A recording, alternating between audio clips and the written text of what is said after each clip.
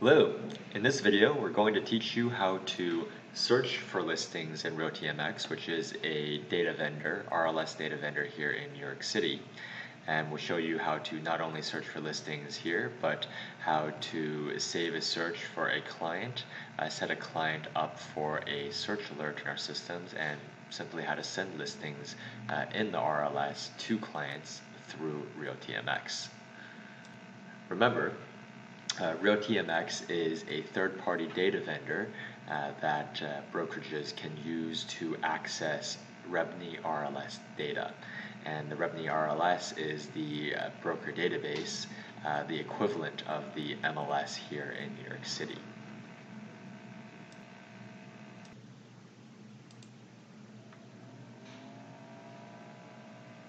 Make sure you hit sales, otherwise you will only get rental results by default.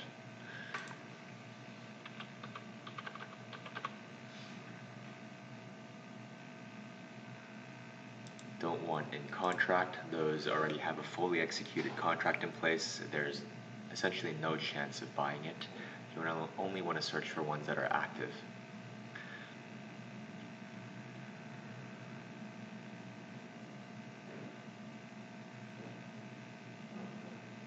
Perhaps you are looking for a minimum of at least 2 bedrooms, or let's say 3. At least 2 bathrooms.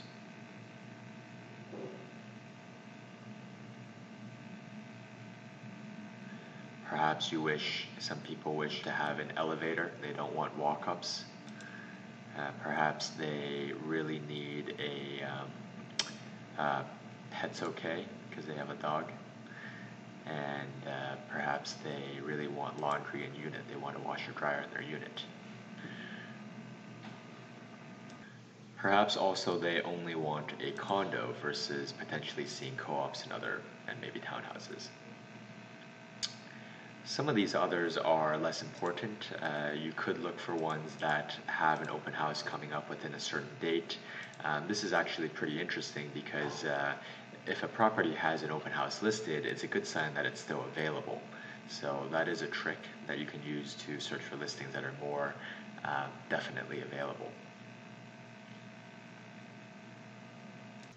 If you scroll down, you'll see that you can actually search for a specific building address if you would like.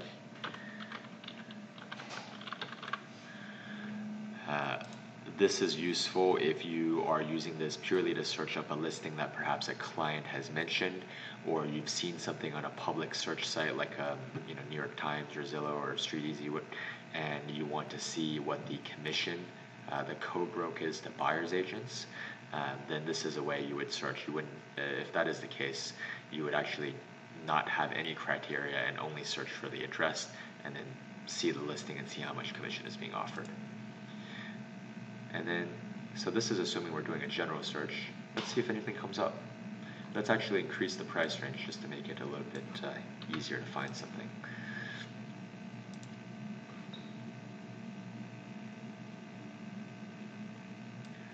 So you'll see a bunch of results that appear.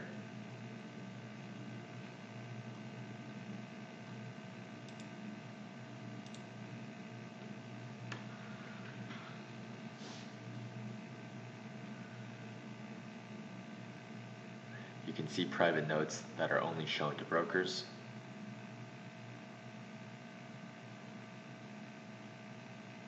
Price history. Some of this information won't be in public search websites like a Zillow. For example, the views, the specific city view, this usually won't be available on public websites. Information such as this usually won't be available. Condition won't be available. So there is some value in looking in the RLS broker database. Another key thing that won't be often available is the down payment, so the max financing, or in this case the minimum down payment. This usually is not available on public search sites. And of course, lastly and most important, the fee, or in this case this is the co-broke to buyer's agents. So if you bring a buyer, they are willing to split commission. So in this case it is most likely 5%. Commissions are split at least 50-50 with the buyer's agent. So this is, if you bring a buyer, the listing agent is willing to split 2.5% with you, and that's at least 50% of the total commission. So go over to the other side.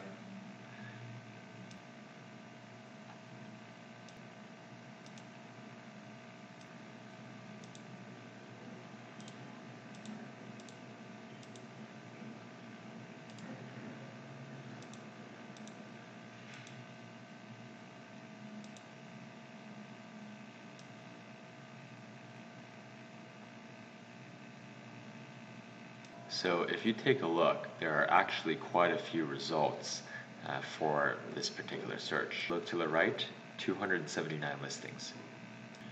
For the sake of simplicity here, let's refine the search to have less options. Oh, one thing that we could have filtered by as well, this is searching all of essentially New York City, everything that is in the REBNY RLS. So you can obviously search by specific locations as well. So perhaps this family who is searching only wants to be downtown, let's just say that. They want to be in a few specific neighborhoods that they've mentioned that are very hip. Let's just say those three for the sake of example. So those three are selected. And let's reduce the price to 3 to see if anything comes up.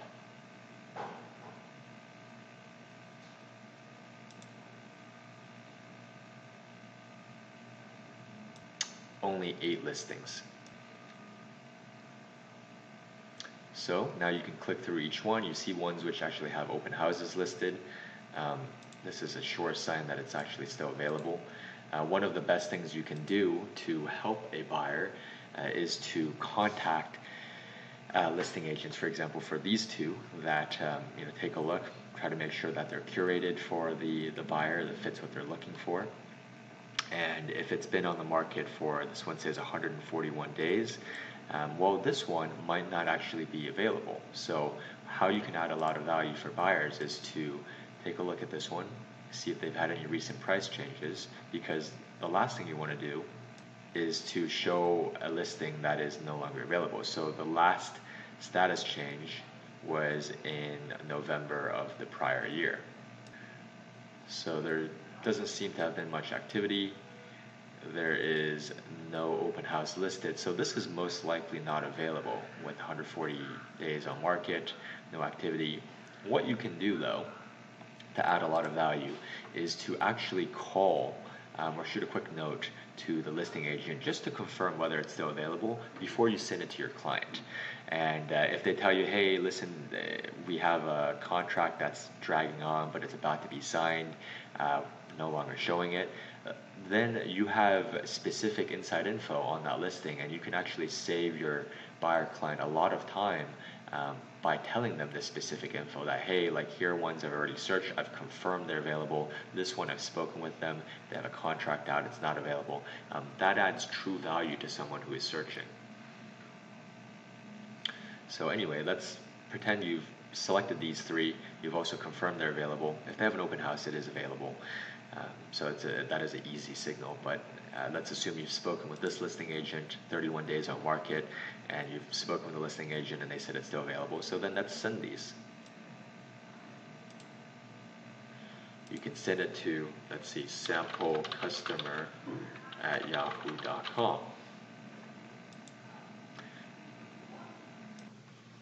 So go ahead, we have a sample email here just for the sake of example. You can select any of these. This one seems to work quite well. It's personal preference really. For the subject, I recommend putting something catchy and personalized. This is, it seems like you found 3 beds for under $3 million as this client suggested. Use your contact info, show the full address. I mean, there's really no need to hide addresses. I mean, everything can be found online anyway, especially for sales. And then I would write something personalized here. Make sure that you're not just sending a blast of listings. You're not just filtering and then sending 100 listings, many of which they probably have seen before or are not available. Like, that's not helpful. So try to be helpful. You have gone through and handpick 3 or 4 listings usually to start, so you don't overwhelm them. and you've curated these selections for them because these are ones that you've checked that are available and that fit exactly what they want, what they've told you that they want. For example, this is just a sample email. Try to ask questions. Are you free to go see someone? What do you think? Try to get feedback, and then maybe write a sentence or two about each listing. Ideally, like for example, this hypothetical listing has high ceilings, blah blah blah. Basically the criteria that they asked for, and then ask what they think, and then afterwards you can hit preview as well, and then just hit email. If you hit preview, let me just show you what it looks like. This is an idea of what it looks like. And then just hit email, and that's it. Now you can also set up this search as a saved search for a particular client. So whenever something new pops up in the system, in the RLS, that fits these specific search criteria, you can have an alert automatically be sent from RealtyMX to the client. What you should do is to first save the search as a new search. You can either name it after the client, that sometimes might be easier, or you can, if you feel like you can assign this search to multiple clients who have the exact same or very similar criteria, you can do that as well, if you think it's reusable.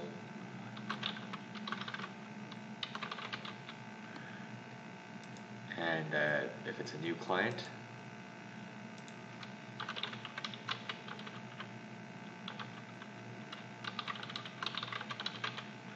okay, this is just enable email alerts. Address, again, it's okay to show the full address including the apartment number. You can do new listing only or price status changes. This will be more frequent. I recommend this.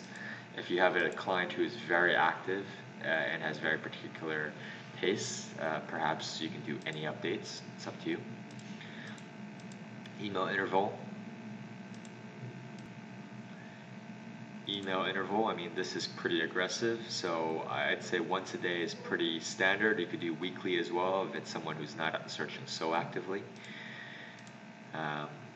This is up to you.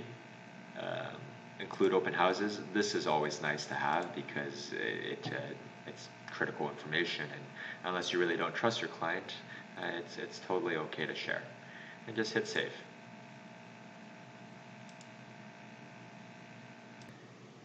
You can always find your saved searches and clients that have been assigned to in really anywhere. So if you go back to the home page and then you expand, for example, recent clients, you will be able to see it.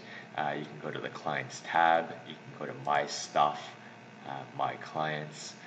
All of those are options where you can see essentially the saved search and then edit it, delete it. Even if you went to the search tab and you select the correct saved search, you can then go do the same search again. And again, you can, even from here, you can click on manage searches to see all the saved searches in the system. You can edit them, you can update an existing search. So there's all sorts of things you can do to manage your searches for your clients. So for example, we've hit update saved search. We've selected the right one. You just hit save, presuming we made some changes to the search, and then that's saved. And then this search, as you know, is assigned to a specific client as well. And of course, if it is a generic search, you can assign this search to multiple clients.